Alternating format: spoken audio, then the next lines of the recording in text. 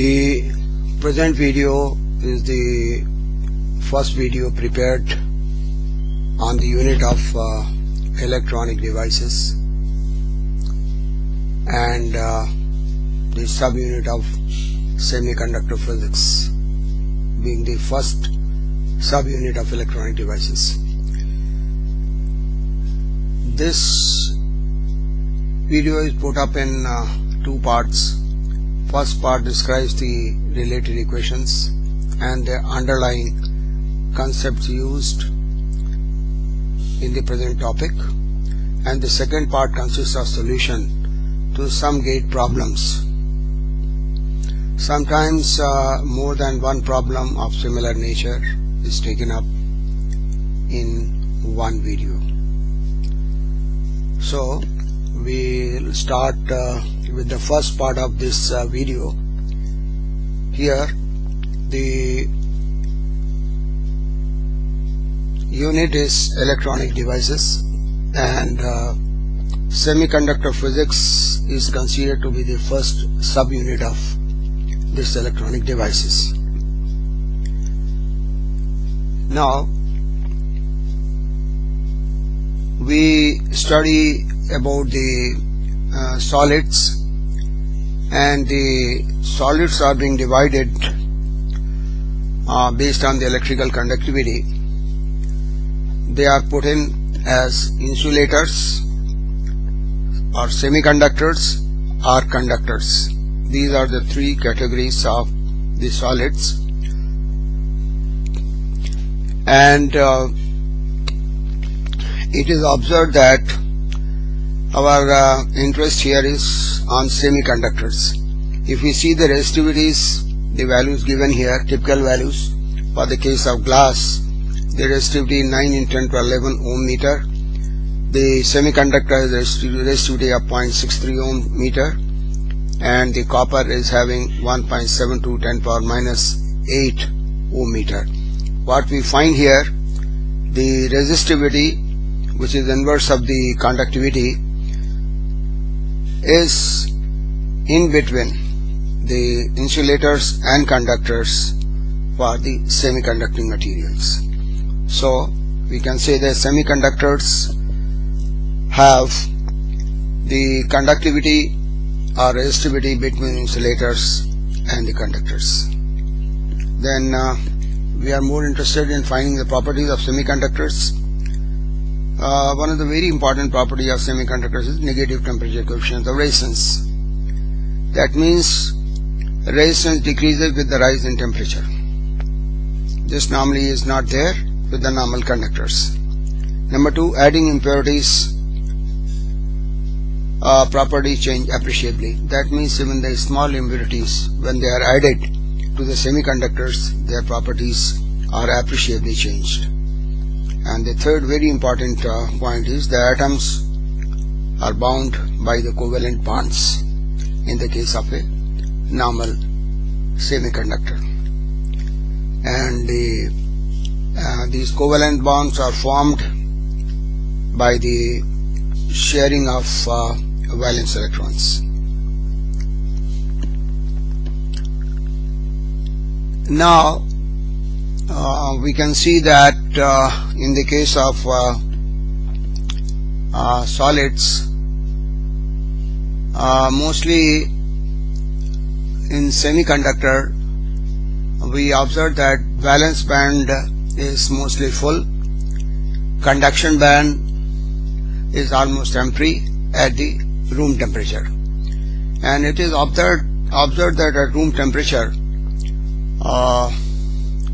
the number of electrons per atoms is like 1 in 10 to 10 atoms. The number of electrons available is 1 in 10 to the power 10 atoms. So such a small number of electron is available at the room temperature. Since the thermal energy of the electron is kT at the room temperature, which is about 0.026 electron volts, which is much smaller than the energy gap. We have seen that we distinguish the conductors, insulators and semiconductors by the band theory, and the band gap is the deciding factor whether the material is semiconductor, conductor or insulator. So in the case of semiconductors, the band gap, the gap between the conduction band and the valence band, this is the band gap, is around 1.1 electron volt for silicon, and it is 0.72 electron volts for germanium. While in the case of insulators, this band gap could be up to 15 electron volts. It could be up to 15 electron volts in the case of insulators. Now, one more important point here to notice is that when we move an electron from the valence band to the conduction band, the electron has come to the conduction band, but it has left a hole in the valence band. So this is very important. Whenever a electron leaves the valence band, hole is created in the valence band. Now we see different kind of semiconductors. Now we take a case of intrinsic semiconductor. This is supposed to be a pure semiconductor, and it's an extremely pure semiconductor, and its density of electrons per unit volume typically is given 9.65 into 10 to the power 9 per centimeter cube for silicon. This is the kind of density of electrons available. Now, one of the very important law here is the law of mass action law. This indicates that in the case of semiconductors which are in thermal equilibrium, the product of the hole, the product of the electron and the hole concentration is always equal to the square of the intrinsic carrier concentration. This is a very important relation. One of the very important relations is very frequently used in solving many of the gate problems. Now we'll try to see the movement of the carriers. The movement of the carriers is by two mechanisms. One is drift and other is by diffusion. So we'll see this drift basically shows the flow of current in semiconductor by drift mechanism. That means when we put an electric field on a semiconductor material, the conductors, the electrons, the carriers drift. So Vn, say, is the drift velocity is proportional to the electric field, and here mu1 is the constant. So what we observe here, Vn is minus mu n E, and similarly for holes we can write here as mu p into E. This is the drift velocity for the holes. Now we can notice here, but you can find the current density here, like you can find the current density Jn, the current density to electron, as Qn and Vn. Qn we substitute for Vn, this is Qn mu n E. Similarly for holes, the hole current density is Qp mu p E. You can write the conductivity, that could be written as current density over E So these are the conductivities for the electrons and the holes. Suppose there are both kinds of carriers, both electrons and holes in a semiconductor. You can write the total conductivity here. That is sigma is equal to sigma n plus sigma p, and this is q n mu n. You can simplify, and if it is intrinsic semiconductor, you can write n is equal to p is equal to ni. So ni q mu n plus mu p. This is the equation for the sigma I for intrinsic semiconductor. Now what we observe here, if we observe the mobility values for germanium, for electrons and holes, we observe here the mobility of electrons is higher than that of holes. Similarly, in silicon also there is a marked difference between the mobility of the electrons and the holes. That means electrons are more mobile as compared to holes. Now there is another mechanism that is said to be diffusion, and that diffusion comes in effect is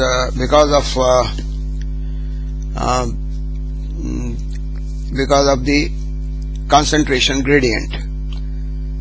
Movement of carriers from high concentration to low concentration is called a diffusion, and basically it depends upon this gradient of concentration, and this is diffusion constant, and Q is the charge of the carrier. So you can find the diffusion constant and can determine the value of the current, which is a diffusion current.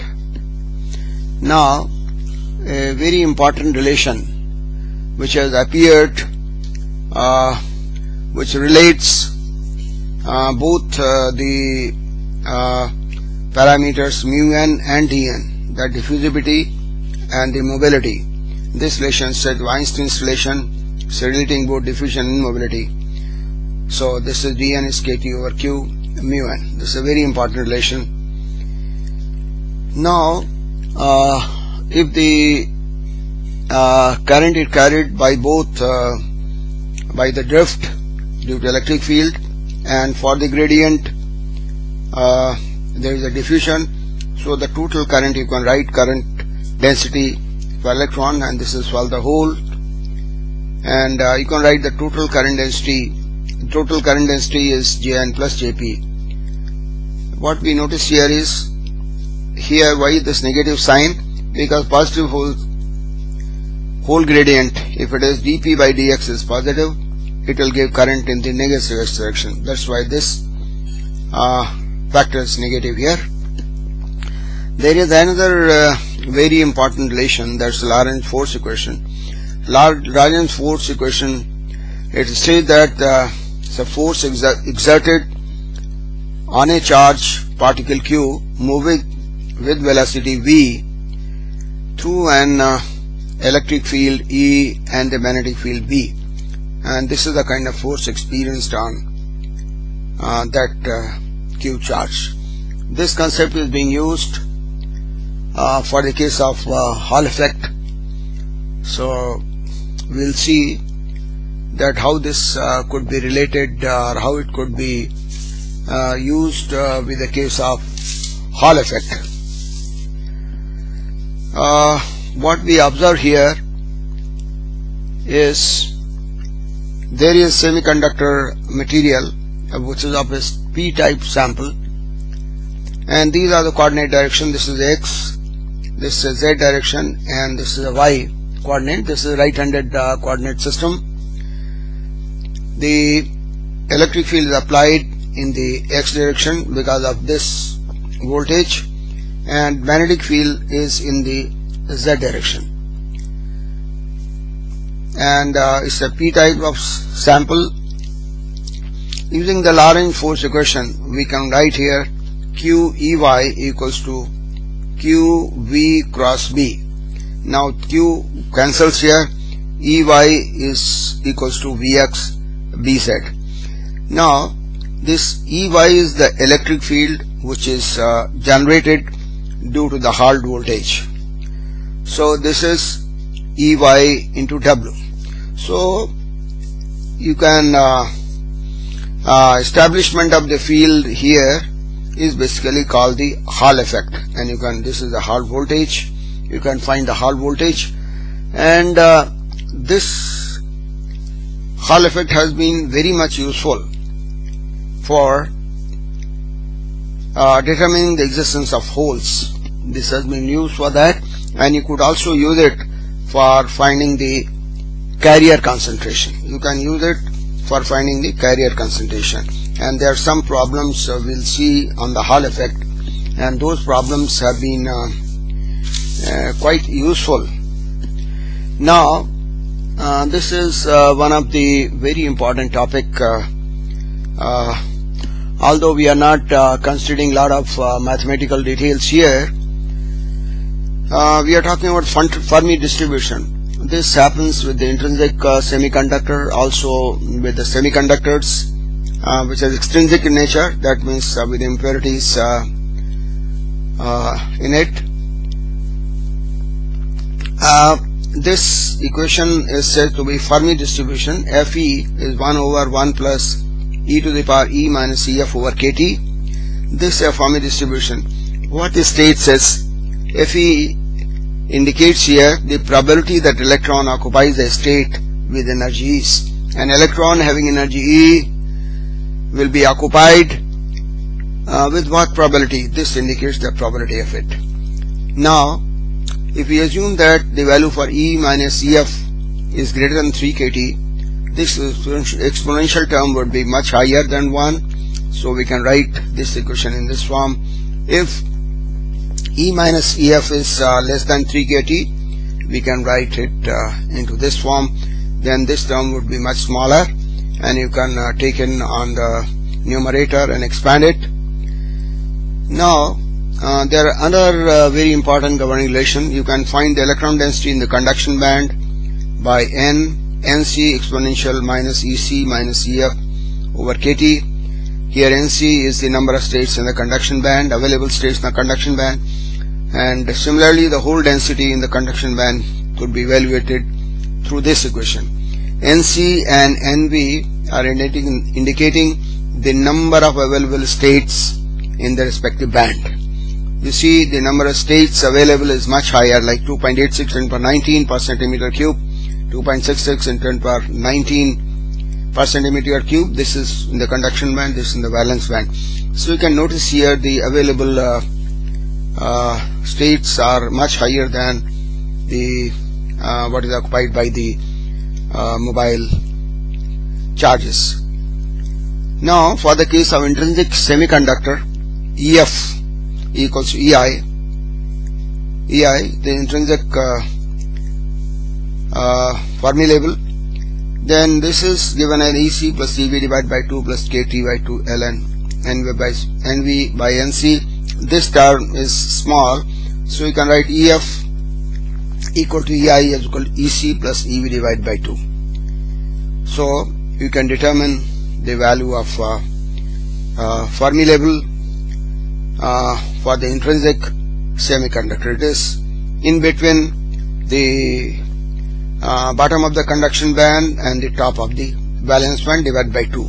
So this Fermi level lies for intrinsic semiconductor in the center of the band gap.